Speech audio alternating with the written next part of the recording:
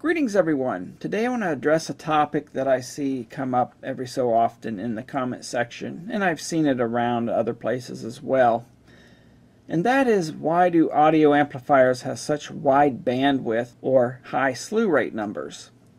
The generally accepted frequency response of human hearing is 20 Hz to 20 kHz, but you'll see amplifier specs that show the response of the amplifier going well beyond human hearing range, well up into the several hundred kilohertz range. Now the question does make sense. Why in the heck does an amplifier need to reproduce a signal at such a high level? Well, I'll try to explain this without going too deep, but I will cover it more in later videos. I'll just try to keep this fairly simple, but it does require a little bit of understanding. It has to do with feedback in the amplifier's ability to reproduce signals at higher frequency with low distortion. And when I say higher frequencies, that's still within the human hearing range of up to 20 kilohertz. Okay, so the graph I have here is called a Bode plot.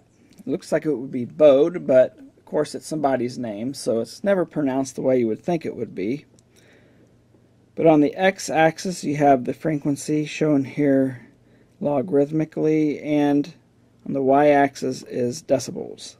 The amplifier will have what's known as open loop gain and closed loop gain. And in this case it's kind of arbitrarily picked values. I have the closed loop gain at 28, open loop gain at 100. At 100 dB, that's very high gain.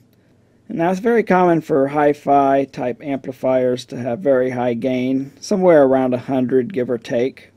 But the amplifier is operated at what's known as closed loop gain, where some of the signal is fed back from the output to an inverting input node, and that sets the gain to a useful level.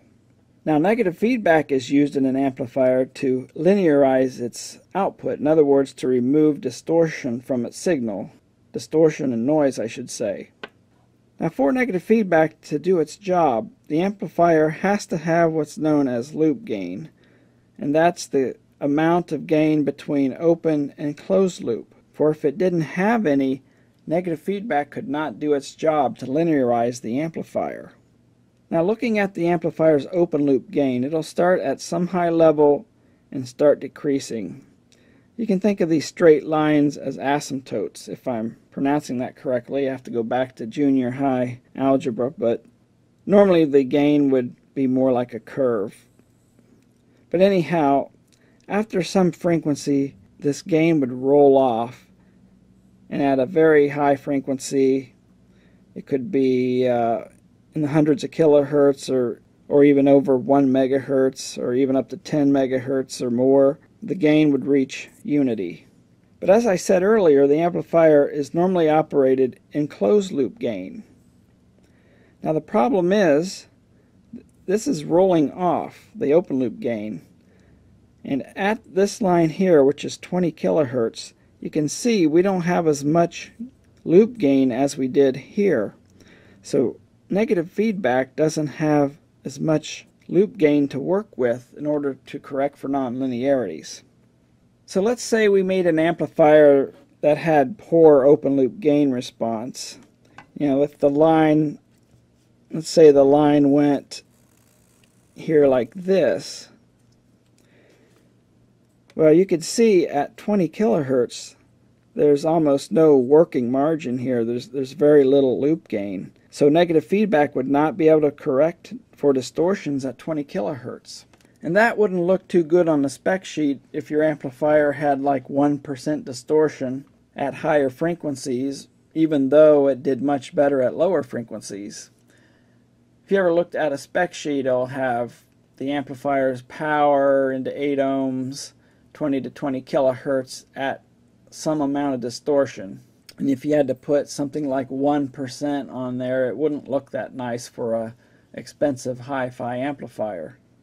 When the amplifier is operated in closed loop gain, you can see this response will be flat way out to this point. And as you can see, this is several hundred kilohertz. This is like 700 kilohertz until it hits this point, and the frequency response would start rolling off.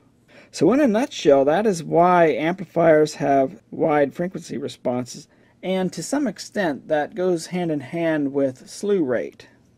Now I want to take a look at some arguments against this. Why is it even necessary to do this still? Well, music signals don't have a lot of energy up around 20 kilohertz. And that's true. If you ever looked at the spectrum of an audio signal, there's not a lot of energy at higher frequencies, especially above 15 kilohertz. Very low level signal.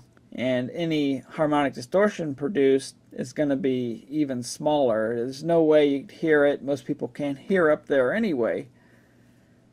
And then the argument might go on, well, there's intermodulation distortion that, at such high frequencies, some of the signals can produce intermodulation artifacts that reflect back down into the audible bandwidth. And then the counter argument to that would be, well, the signal is already so low that the different signals generated from intermodulation distortion is going to be even lower. You're not going to hear it in the music anyway, provided the amplifier is not awful. And that does make sense. There are some pretty awful spec amplifiers out there that people love. They just enjoy it. They're fine with it. So what's my opinion on this? I kind of stand in the middle. I think it's great that engineers can come up with amplifier designs that produce extremely low distortion. And with my amplifier project here, I'm not going for the 0.0007% THD figures. I want something that's still respectable but not overly complex or complicated to produce. I still want an amplifier that's an order of magnitude below what I feel that anybody could hear.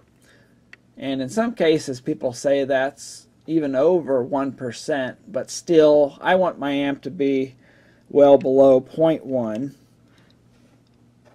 Maybe 0.001 at 1 kilohertz and maybe around 0.01 at 20 kilohertz. That might be a tough number to reach with such a design at 20 kilohertz, but as long as it's still respectable, I'll be happy with my amplifier. Well, that's my take of it. I'd like to see your comments in the comment section discussing this. What do you think? Do you agree with me? Do you disagree? Do you think it's crazy to go after these extremely low distortion figures? Like I say, it's great that we have the knowledge to be able to produce such things, but to me it's just overkill. It's like a numbers game. Well, that's it. Thanks for watching.